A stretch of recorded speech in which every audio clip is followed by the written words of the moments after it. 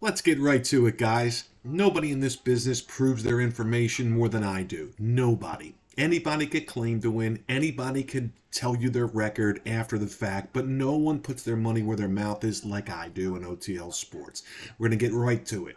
Baseball tonight. It's Tuesday night. Coming off another huge 3-0 night last night. Padres tonight plus 105. Over in the Giants-Angels, 9. Under the total in the Rangers, the total's down to 7.5. Preseason coming up, 6 plays.